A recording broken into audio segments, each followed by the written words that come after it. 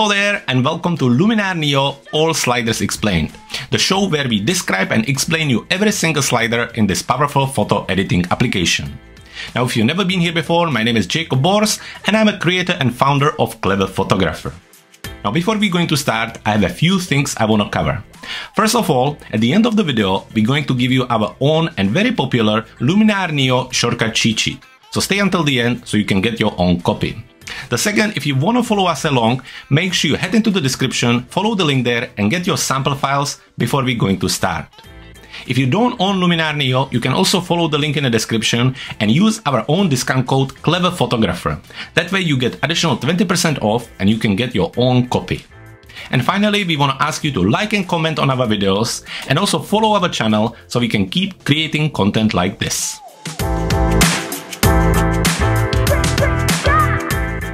Today we are in Luminar NEO, we are in an edit module and we are looking at the essential tools and more specifically the details tool right here.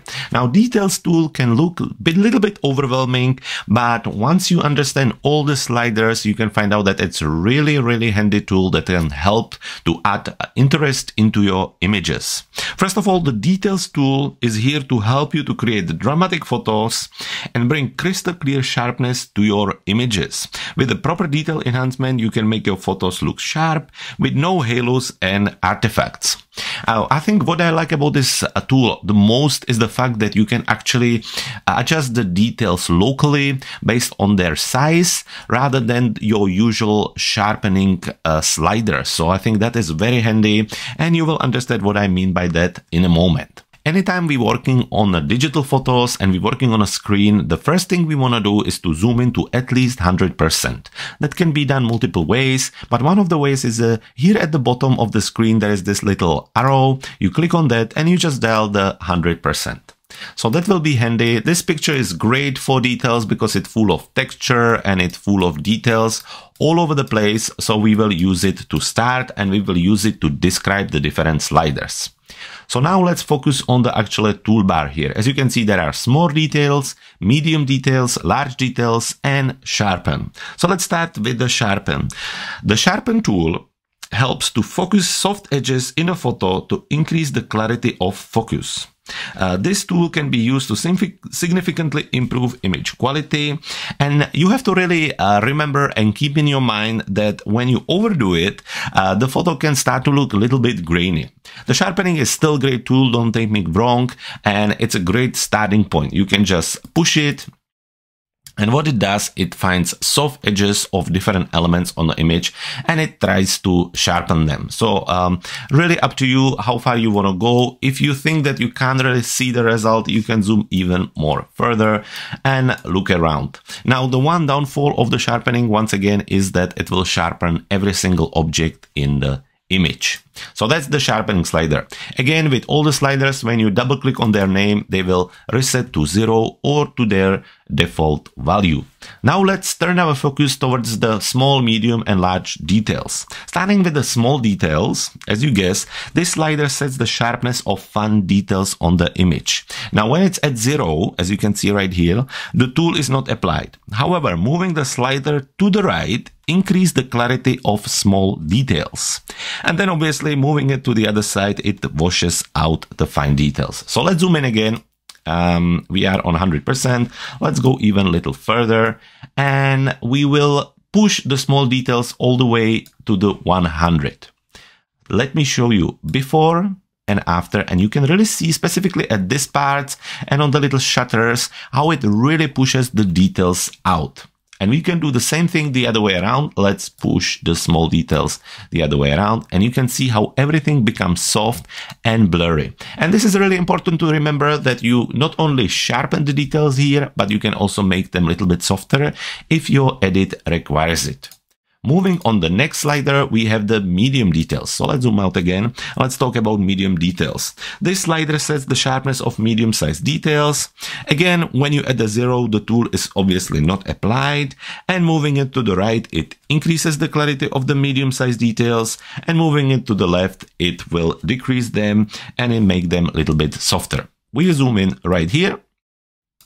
And again, shift the medium details all the way, and you can see how it makes all so much sharper and full of details. Let me show you before and after. I think it's really cool. This tool is incredible because you can really sharpen your photo and then jump in and do these fine adjustments here and really give your photo a punch.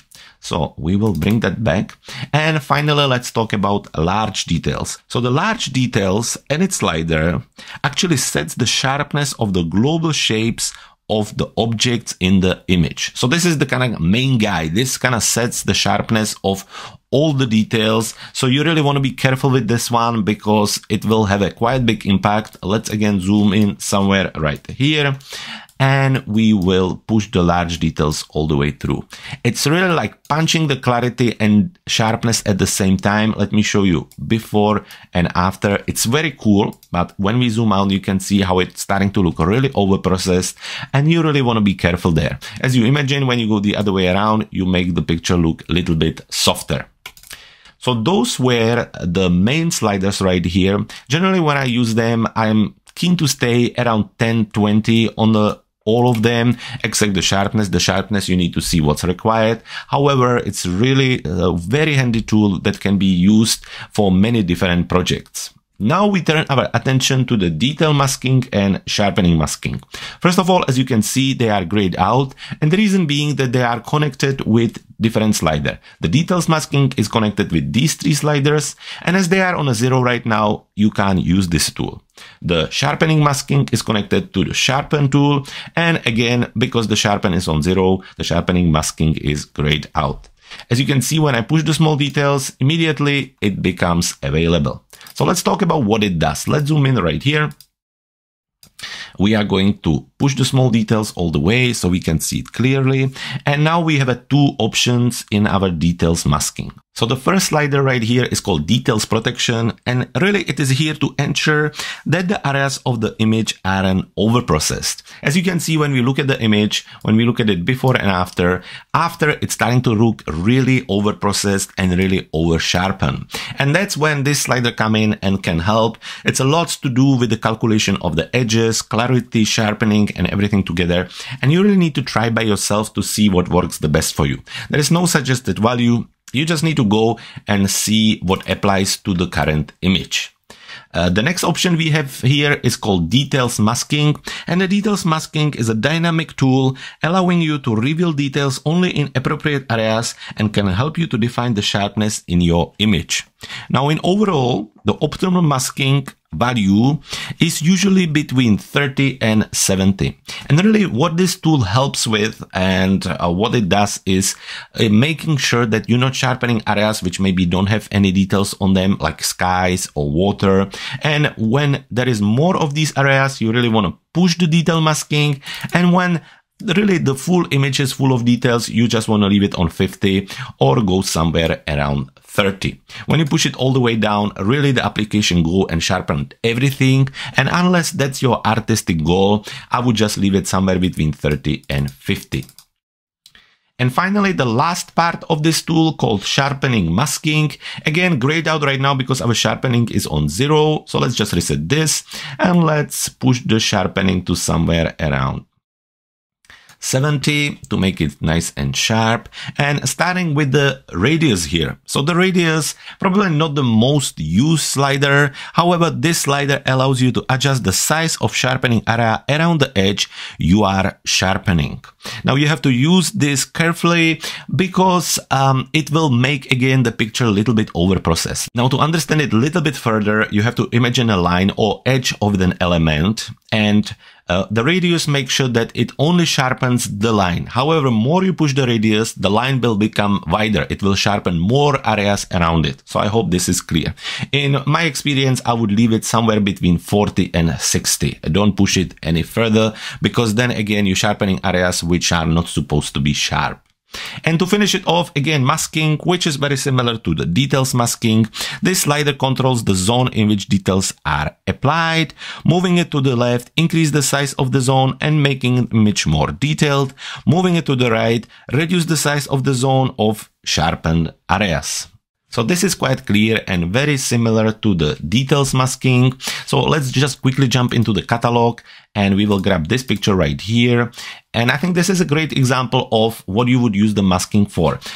We are in details here, and when we push the sharpness, because that's totally what you want to do, you want to have all of this sharp, because really with the long exposure, that's what creates the contrast. It's the contrast between the long exposure and the soft elements here and the very sharp area here. But by pushing the sharpness, you are also starting to sharpen the water and the sky. And by doing that, as we mentioned earlier, you're introducing noise and grain to your image. So how to reduce that? How to only say that you want to sharpen the sharp elements right here is to use the masking. And really you can push it all the way to see the difference. And as you can see, we really remove lots of the noise from the sky. However, we kept the sharpening on the rocks right here. How is it usually used? Really, you need to see with your camera what works the best, because in general, once you discover the ideal masking point, it's really similar for all your photos. I'm usually staying between 70 and 80.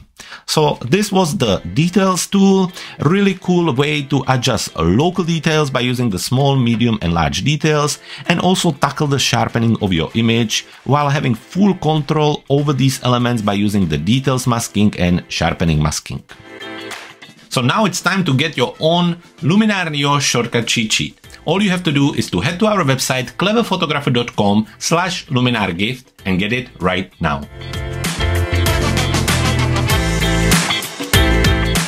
Thank you so much for watching. I hope you had fun and I hope you learned something new. Please don't forget to follow our channel and also check out our other videos covering Luminar NEO. For today, thank you very much for watching. My name was Jacob Bors and I can't wait to see you in the next one.